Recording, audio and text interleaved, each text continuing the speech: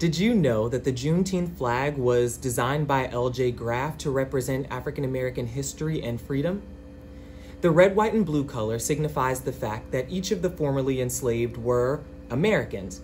The star in the center represents Texas, which was the final state to free its enslaved.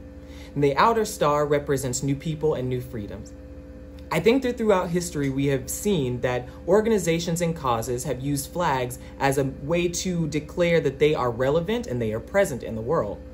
This one in particular is important because each element has been so meticulously thought out and depicted in a way that represents exactly the goals of each of the people who have benefited from Juneteenth.